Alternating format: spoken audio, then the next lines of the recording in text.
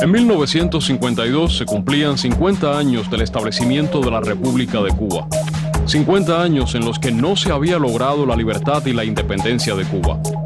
Gobiernos entreguistas, golpes militares, represión, injusticia social, deformación económica, intervencionismo yanqui y dominio de la economía por parte del capital extranjero, así como corrupción política y administrativa, eran entre otros los males que caracterizaban a la sociedad cubana, próxima a cumplir su cincuentenario.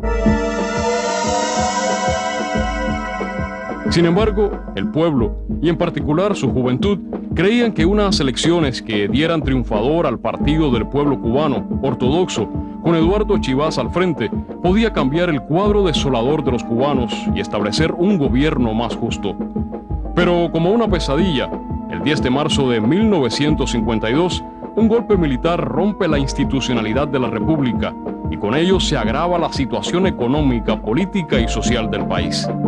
El golpe del 10 de marzo elevó a su grado más alto la frustración y el descontento popular.